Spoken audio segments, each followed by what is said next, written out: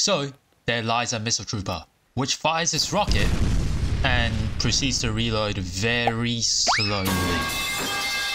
Tired of using slow and clunky rockets? Introducing handheld explosives. Oh shit. The Grenadier is basically a cheaper version of Missile Trooper, and yet it is more expensive to unlock for some reason. So, how do we make use of this tower? First off, the Grenadier has very pitiful range, especially in comparison to other explosive towers. And the artillery basically makes the Grenadier's range a joke.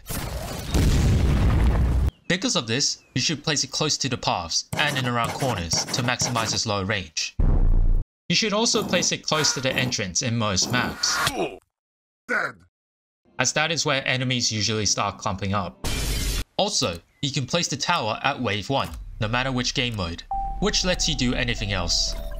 The first two top half upgrades will allow the Grenadier to throw its grenade faster, but the rest of top half upgrades just give more damage and also stealth detection. Yeah, top half just gives more damage. However, bottom half is where things get interesting. While the first two bottom half upgrades just give more damage, when you get to the third upgrade, the grenades can now stun enemies. And further upgrades will basically hold enemies for far longer. Oh, what the fuck?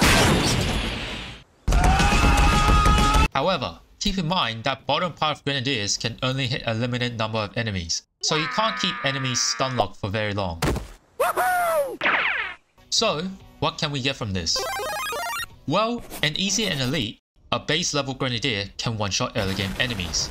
However, in Intermediate and Expert, base level Grenadiers are not enough, so you will need to get the first bottom path upgrade to one-shot early game enemies.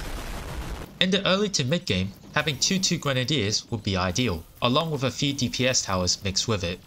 Top path Grenadiers are very useful at killing hidden enemies, especially once they come up for the first time. However, in the late game, those Grenadiers are less useful than most other crowd control towers. So keep that in mind. Bottom path Grenadiers, on the other hand, are very useful in the late game. Specifically in Expert and Endless, it can potentially save you from a lot of situations.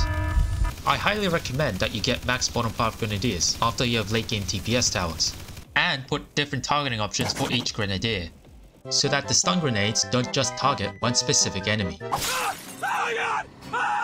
Oh, and of course, stun grenades do nothing against major bosses.